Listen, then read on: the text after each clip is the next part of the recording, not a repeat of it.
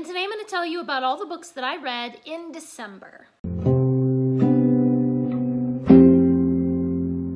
I read 19 books in December. I read 2 classics, 6 graphic novels, 1 middle grade, 3 picture books, 3 nonfiction, and 4 activity books. So first we're going to get started with what everybody wants to hear about, which is the classics. Before I jump in though, please do make sure that you have subscribed to this channel and go ahead and click that like button if you enjoy this video. Every year in December, I love to reread The Bird's Christmas Carol by Kate Douglas Wiggin. This is a short and sweet little story about a little girl who is very ill, but she wants to spend all her Christmas money to throw a big Christmas party and a dinner for the poor children who live next door. There's like 8 of these little poor children, and they're all so hilarious and funny, and each one is unique. This whole family is just so interesting, and the whole story is really sweet and heartbreaking and hilarious. Every time I reread it, I'm just giggling and laughing, and I love it. And then, of course, I read Emma by Charlotte Bronte. So this is not Emma by Jane Austen. This is a different thing. Before Charlotte Bronte died, she wrote 2 chapters of this book, and then unfortunately she passed away and was never able to finish it. But this is a version that has been continued and finished by another lady. I'm usually pretty skeptical about modern authors that try to finish a classic writer's work, but this one was pretty well done. The writing style doesn't exactly mimic Charlotte Bronte's writing, but it does a pretty decent job. The big thing that I felt like really mimicked Charlotte Bronte's style was the themes and the basic plot structure. There's that gothic moodiness and plot twists. There's the wild scenery, and of course the complex and compelling characters that you would expect to find in a Bronte novel. This story is about Mrs. Chalfont, who adopts an abandoned child, and she tries to figure out the mystery of the child's true identity. And then it is when the ruthless and evil Emma appears on the scene that Mrs. Chalfont has to save this innocent child. I loved the story so much. I was laughing and crying and clutching the book to my heart. The emotional power of this story is very reminiscent of Charlotte Bronte's style. However, I figured out the big plot reveal on like page 86, and it's not actually revealed until page 163. So that was a little disappointing, but even though I did figure it out early, I still enjoyed seeing it all unfold for these characters. I really loved the complex and powerful and emotional characters in this story. Mrs. Chalfont is such a sweet and lonesome character. It's like she's hiding this internal anguish that she's been through in her life, but she's so kind and generous to everyone. And of course, the elusive Emma, even though she is the titular character, she only appears in 1 scene in the entire book. The story is all about how her anger and hatred has affected everyone around her. We see people's reactions when her name is mentioned. We see how the county gossips about her. We see how her family tries to make excuses for her. She is definitely a force to be reckoned with. Overall, I enjoyed this book so much. I gave it 4 out of 5 stars. I just took off that 1 star because the prose doesn't quite match Charlotte Bronte's prose, and then because I figured out the big reveal too early. Now let's take a look at some of the nonfiction that I read. The Apologetics Study Bible for Students, which has a lot of extra essays and explanatory footnotes and a glossary for archaic words. So this time reading through the Bible, I really enjoyed having all this extra stuff to enhance kind of your reading experience. Another cool thing is that they talk about archaeological digs that have proven the history that is shown in the Bible. So I thought that was really cool how they just incorporate all these different essays and history and all kind of nifty stuff that can really just kind of help you to understand what you're reading. And the 1 middle grade book that I read was the 3rd book in the Larklight trilogy, Mothstorm. This is set in a steampunk Victorian era where the British Empire has expanded into space, and they have territories in Mars and Venus and Saturn. But now a mysterious cloud is approaching the solar system from deep space. And of course, only the brother and sister duo, Arthur and Myrtle, can save the British Empire. I loved everything about this book. I loved the entire trilogy, the plot, the characters, the world building, the mystery, the adventure, every single dramatic chapter. It was especially wonderful to see how the entire trilogy is wrapped up so nicely in this last book. I am just amazed at how incredibly imaginative the world building is. Every alien race has their own strange culture, their own economy and history and diseases. It's just such an interesting solar system. It's such a perfect backdrop for these wonderful adventures in space. The writing style is so humorous with this kind of dry, sarcastic writing style that I really love. The best thing is to see how some of the characters are trying so hard to be prim and proper Victorians, but they keep getting thrown into adventures where they can't follow the rules of society. I mean, they may be about to be blown to smithereens by pirates, but please let us not forget courtesy and decorum. The whole book is just hilarious. The characters are so vivid and they're all so different. I really loved a lot of the character developments that some of the main characters went through, especially Myrtle. She goes through such a change, and she begins to learn through the adventures that she's really stronger and more resourceful than she thought that she was. She doesn't have to faint every time a gun goes off. Maybe she'll pick up a gun. Maybe she'll defend herself instead of waiting for a Prince Charming to come and defend her. I loved this entire trilogy. I loved this perfect ending to the trilogy. I only wish there were more books in this series. I am definitely going to be looking up more books by this author. I also read Too Good to Be False: How Jesus' Incomparable Character Reveals His Reality. If you examine Christ's life, his personality, his leadership style, the way he interacted with people, one thing becomes abundantly clear: he's just too good to be false. There has never been a human being who lived the way he did.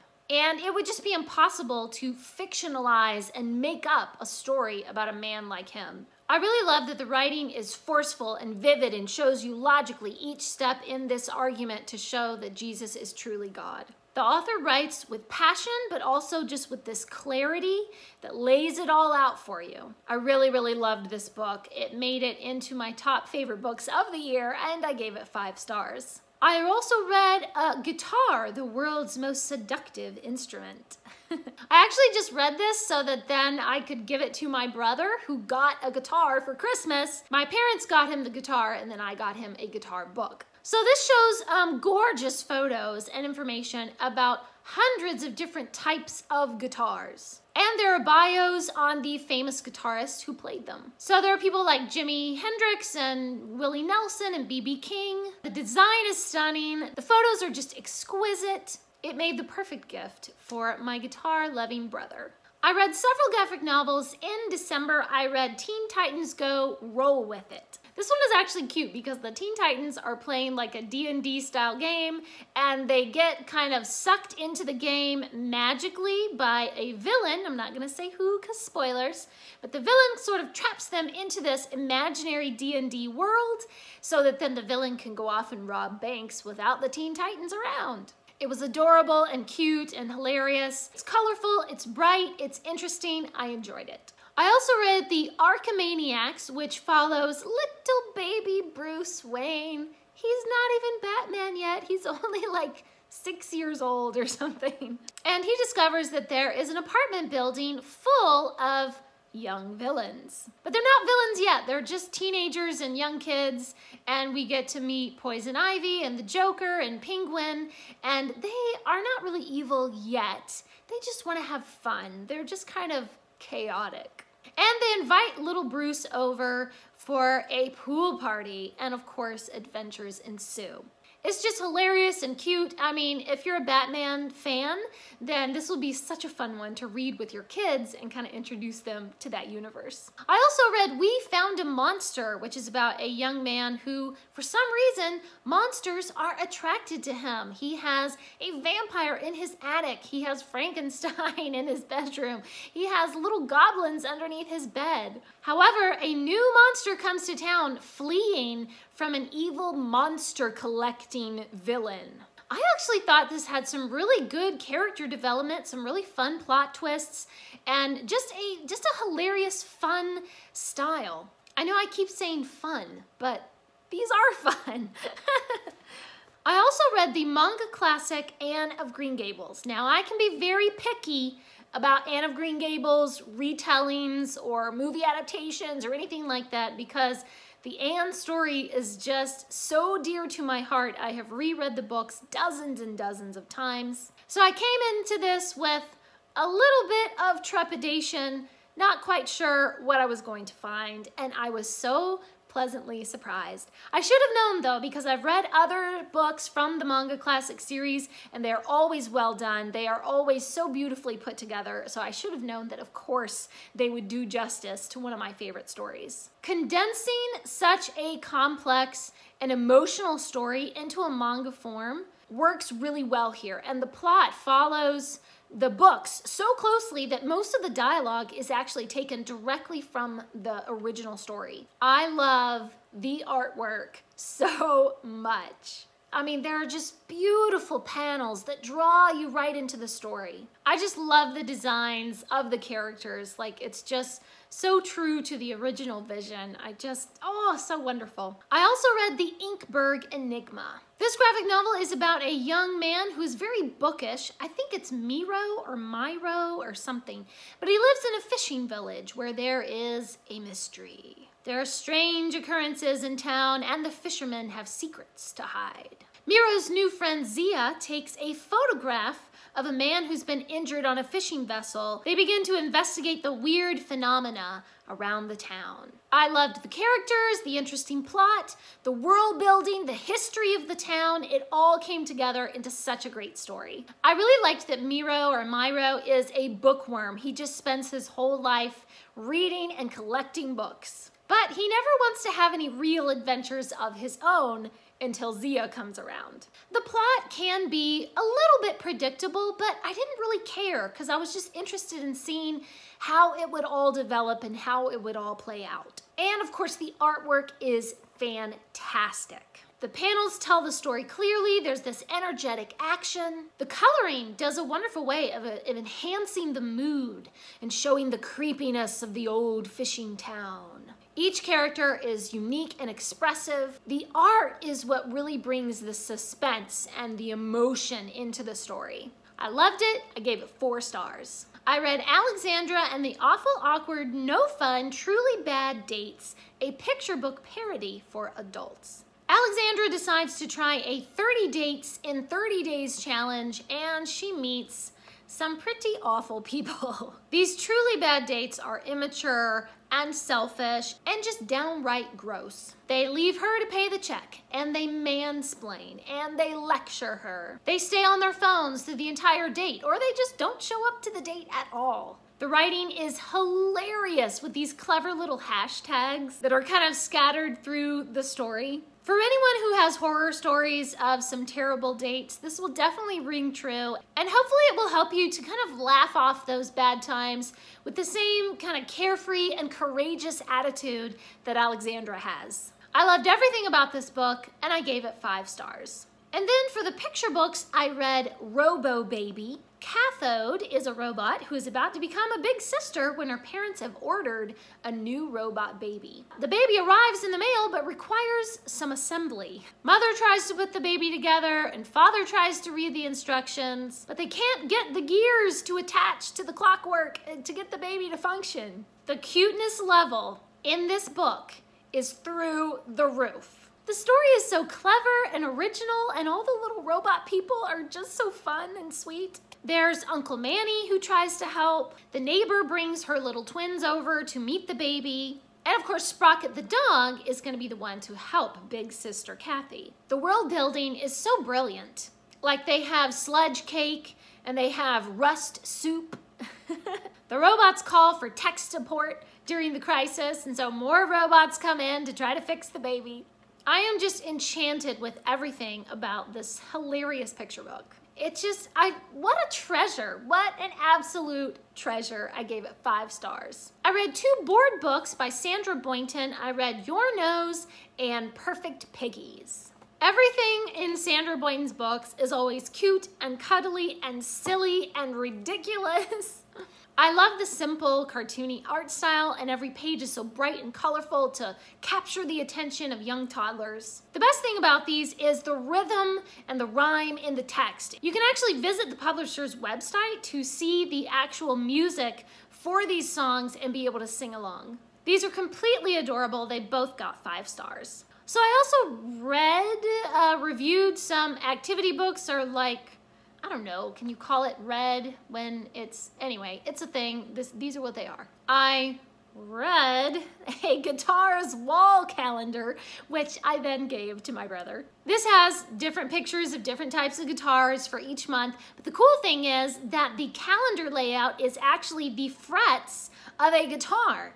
So, I mean, if you wanted to, you could like write yourself a little song on there as you check off the days or something. I just thought that was such a cool and clever design, and I gave it 5 stars. I also read 2 paint by sticker books, the Music Icons one and the Unicorns and Magic one. Both of these are really cool. I have just fallen in love with these paint by sticker kind of things because it's so calming.